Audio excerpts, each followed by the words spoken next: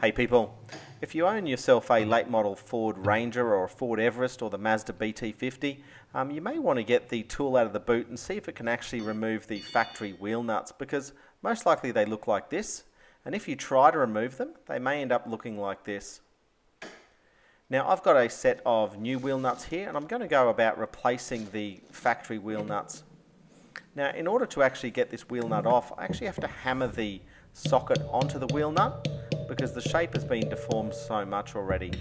I'm using an impact here to get it off, but you can just use a standard ratchet if you need to. Now you can see that this wheel nut is actually now stuck into the socket, and I need to use a fair bit of force to actually get the socket off that wheel nut.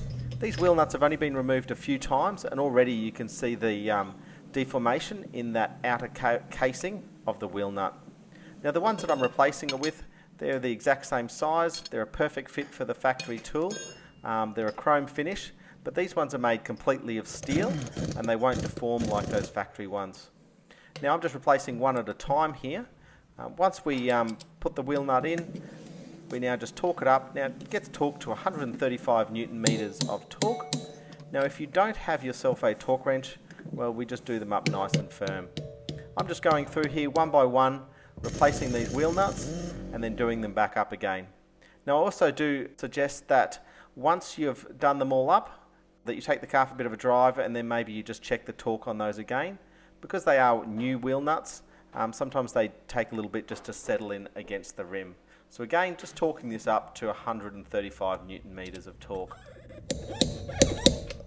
Now once all those wheel nuts have been taken off, it's time to write myself here a letter. So I'm saying here, hey Ford, these wheel nuts are junk. Make sure you throw them at the clown who thought it was a great idea to put them on my car. So I'm just going to drop these in a box and send these off to Ford, and I'll let you know if they ever get back to me. I doubt they will. Hey, now thanks for watching. Make sure you check out some of my other videos and be sure to subscribe and give it the thumbs up.